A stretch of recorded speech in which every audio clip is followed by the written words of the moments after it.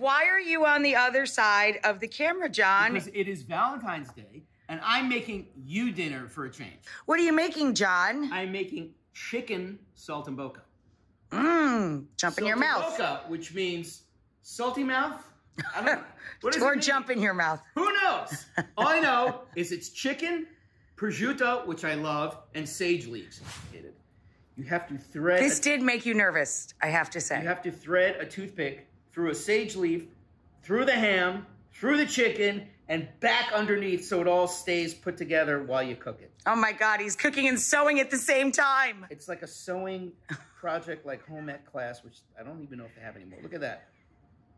If I can do that, anyone can do that.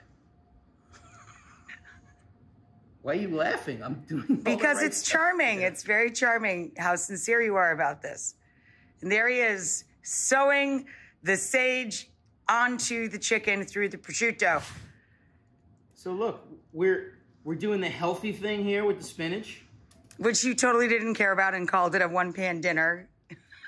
And we're doing the chicken with the ham and the sage, saltimbocca, which means salty mouth.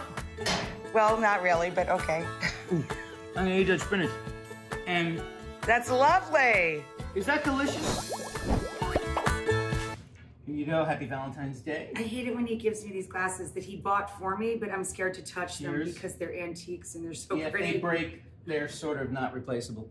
Cheers, everyone. Happy Valentine's Day. Happy Valentine's Day. Oh my gosh. Ooh, that worked. Wow, is that...